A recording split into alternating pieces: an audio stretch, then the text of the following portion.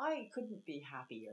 When I sit here and I watch her during performances, and that you're right, that incredible voice, that expression, and it's not just her voice; she's also doing this, and you see her face, and you know that all of that gets transmitted into that microphone. She is the perfect storyteller for my books. Actually, I started writing when I was 7 years old. So way before I became a doctor, I knew I wanted to be a writer. But my parents convinced me I would never make a living at it. So that's really the reason I went into medicine. But even through medical school, through my medical training, my internship, I knew I wanted to write, and I thought it would be a hobby. I didn't realize I could make a living at it. And I really got the chance to work on a novel when I went on maternity leave. So it's my children who are responsible for my becoming a full-time writer. My sons are now 30 and 28.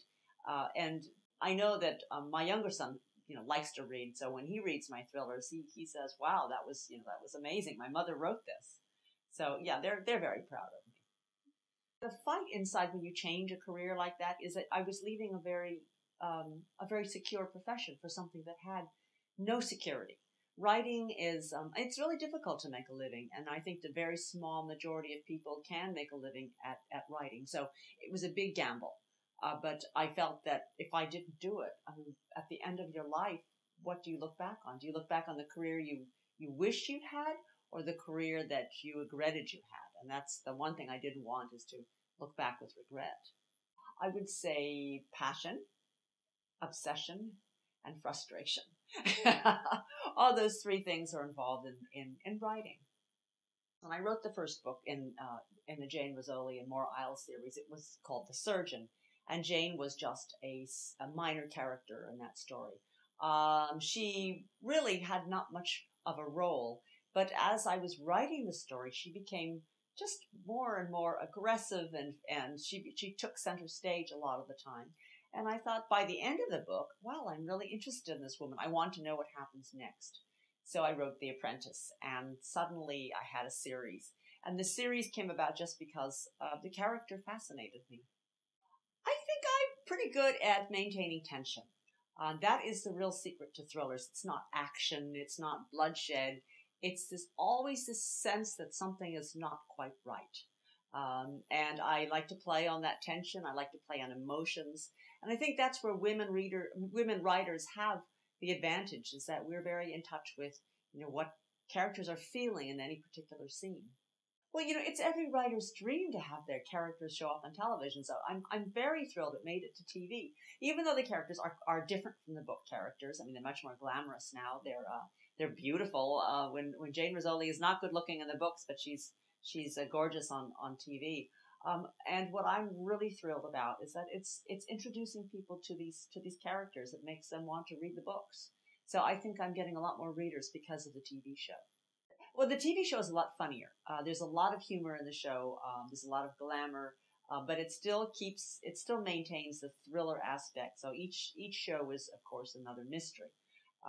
But I mean, I think my readers and the TV viewers understand these are just two interpretations of the same characters, and it's really, the books and the TV show are about two women who are good friends, who respect each other and who are the best at what they do.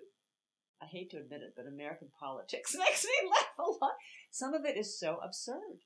Some of the things that are going on right now, we have a new election going on. I just look at it and I think, this seems like it's out of a movie. It doesn't seem possible. It seems that I have what we call writer's block. I would say it's story block with every book, because I don't plot them out ahead of time. And I find the answer to the plot issue sometime in the middle or 2/3 of the way through the story. The place I write the best is sitting at my own desk in my own house. And when I'm pulled away from that, it interrupts things.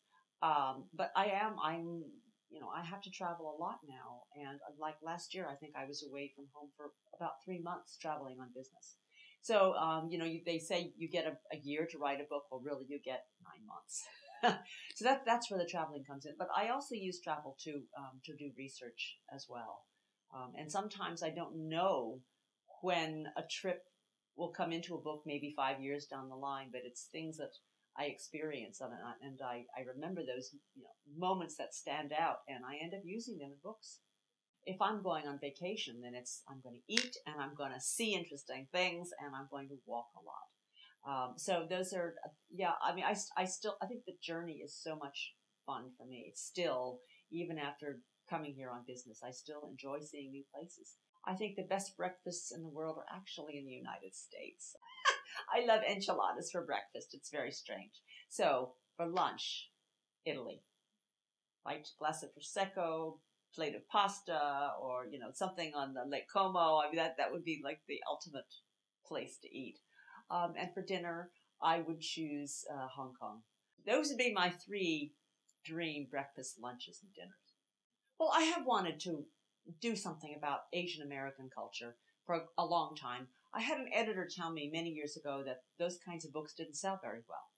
So I listened to her, and I thought she was probably right. She knows her business.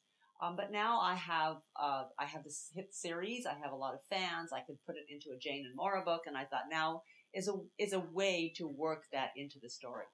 Especially in America, we drive long distances, and I think that's where the audiobooks are so popular. As people are on the road, or they're working on their exercise machines, and so I think with busy modern people now who don't have the time to sit down and read a book, this gives them a chance to read a book while they're doing something else.